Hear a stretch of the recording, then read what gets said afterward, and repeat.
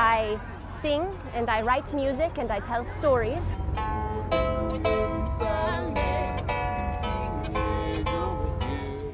As a Viking, I am a skald and a shield maiden.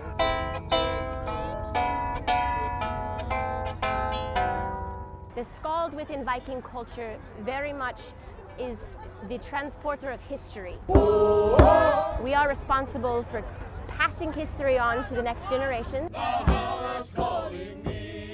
That is a very good comparison. A bard to a skald in our culture is very similar, yes.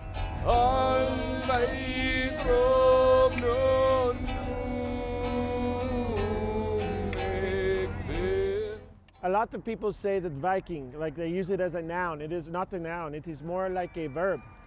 So, to go a Viking. A huge population of Vikings were farmers.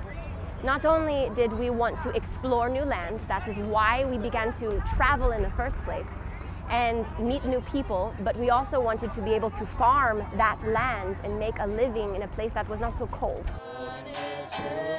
They were always looking for fertile land to have a family there, to build crops and to trade and to survive. Clink of hammers and the crash of thunder, pound within. Both men and women were just as capable of being fantastic warriors.